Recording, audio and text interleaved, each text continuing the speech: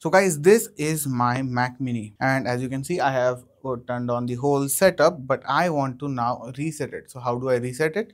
To reset the Mac Mini, we have to go to settings. To go to settings, let's just, here you can see we have it on the dock. You can also use Spotlight search, and here you can see by default, as we know it, we will come up in general. Once we're in general, we want to scroll down, and you can see at the bottom we have an option for transfer or reset. Click on that, and here you can see we have an option for erase all content and settings. Click on that as well. After that, you will have to put in your admin credentials. Let's do that. Once you've done that, hit on unlock, and here you can see erase all content and settings will come up. Yes, we want that. Continue, and it will check with you once again. It will make sure that you actually want to erase everything. Click on erase all content and settings, and here you can see the reset process has started. It will now boot up. It will clean all the data and boot up. And here you can see after you have reset it, it is going to want to activate the Mac.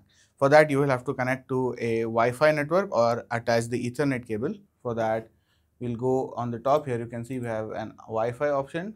We'll click on join other networks, put in the password. Once you've put in the password, click on join, and at the top you can see that it is actually connected. Once it's connected, it's going to give you a loading icon at the bottom. Right over here, it will show you the loading icon, and now it says your Mac is activated. It will restart in a few seconds. If you don't want that, you can just manually hit restart over here. Click on that,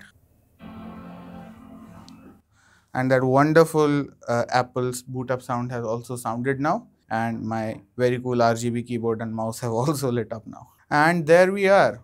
We have successfully reset the Mac Mini M4. So I am on the latest version of macOS Sequoia, that is 15.3. So this should work for all M1, M2, M3 and M4 chips. Well guys, if you like the video, do drop a like, share and subscribe. See you in the next one.